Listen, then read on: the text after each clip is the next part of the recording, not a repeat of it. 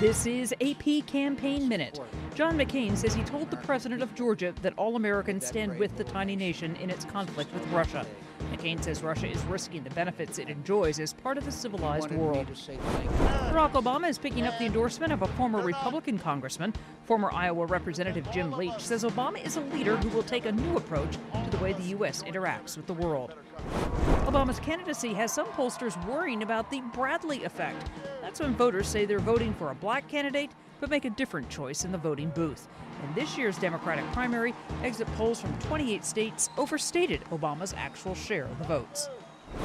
John McCain is taking the less is more approach to defending his conservatism. When asked at a town hall if he'll be a leader with a conservative agenda, McCain simply answered, yes. Diane Kepley, The Associated Press, with AP Campaign Minute.